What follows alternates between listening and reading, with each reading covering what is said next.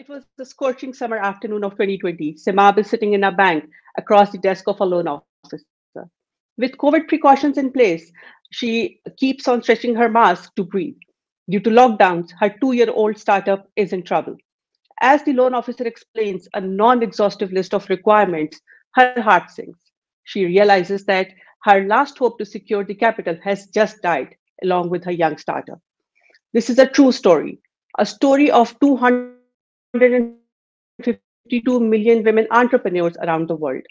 Though women led SMEs are perceived as high risk, but you might be surprised to know that we register 53% less default rate. Awaz mission is to financially empower these 252 million women entrepreneurs and to fill the gap of $1.7 trillion. Our self-learning platform provides finance and business literacies to using use cases and scenarios. We also introduces WSMEs for financial products for raising capital.